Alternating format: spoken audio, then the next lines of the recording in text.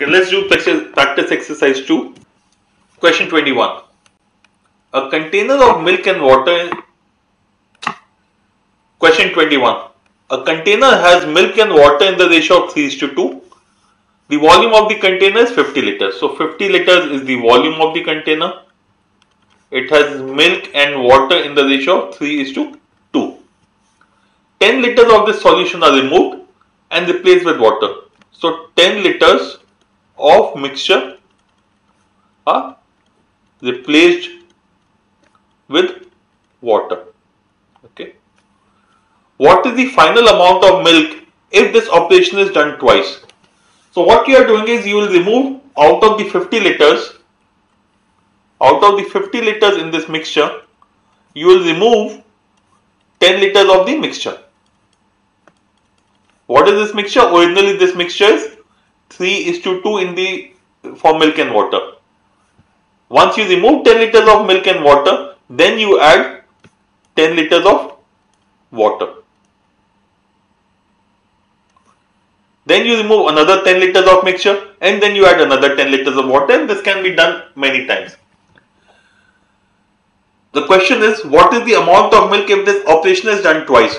Now since you are introducing water, you should be working on the basis of milk.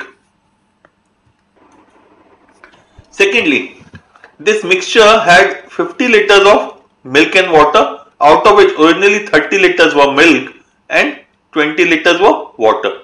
When you are removing 10 liters of this mixture, you are removing 20% of the mixture, and hence the quantity of milk and quantity of water, both of them will come down by 20%, or you will be left with 80%. So what will be you will be left with out here will be 80% of 20 for water and 80% of 30 for milk. So 80% of 30 is 24 liters of milk is what you will be left with, and 16 liters of water is what you will be left with, which adds up to 40 because you have removed 10 liters.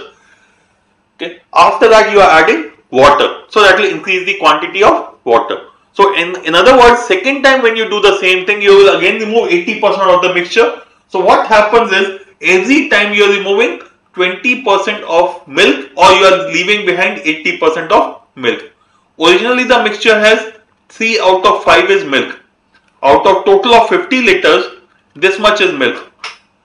After the first one, the quantity of milk left would be 80%, or 8 by 10 of the original. After the second operation, another 8 by 10 will be left, or rather 2 by 10 has been removed, hence 8 by 10 of the mixture has been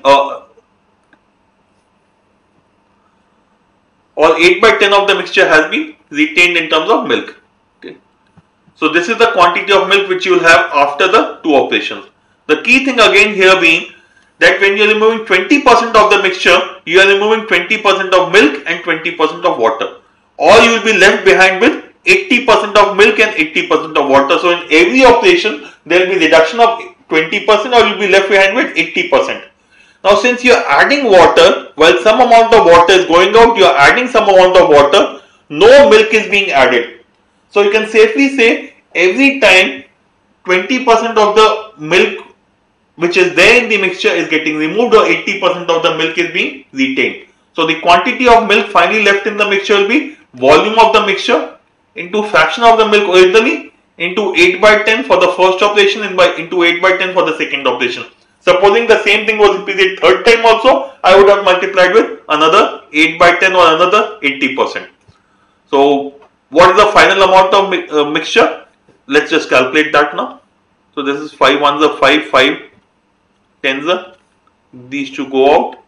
So 8 8s are 64 into 3, 192 upon 10. So 19.2 liters is the final amount of milk in the mixture.